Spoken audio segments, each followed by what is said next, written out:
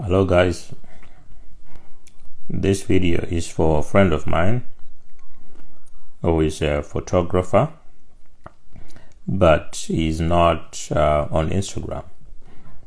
So I've been trying to advise him and maybe explain how Instagram works. So basically Instagram is for photographers, just like SoundCloud is for musicians, although they all need to be on all the platforms. But if you're a musician and you're not on SoundCloud, then that's the first thing you should be doing, like now, because it's not something that takes a long time to set up.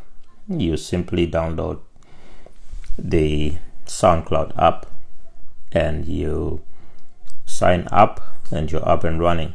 You can start uploading your music so that people can hear it, because there's no point being a musician who does not sing to the people, because it's the people who are going to buy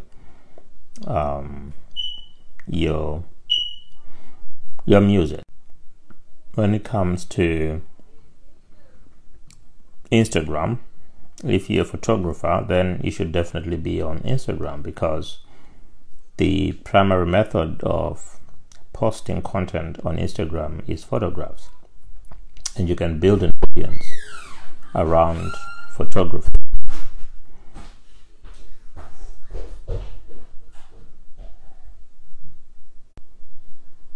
Once you have built that audience, then the audience you become an influencer. So you become and there's something we call influencer marketing, which means that you can be approached by advertisers, or you can approach advertisers and tell them just that you've got a large following and they are engaged, and if you advertise for them their products on your profile, they are likely to get sales, so they pay you for that.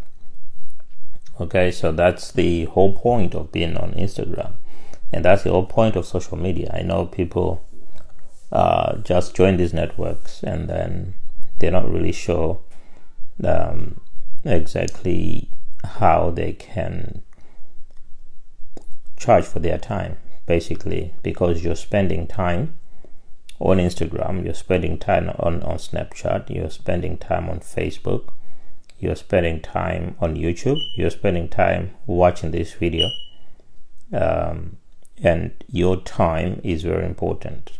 Okay, it's very important, because that's the only thing which you can't get back.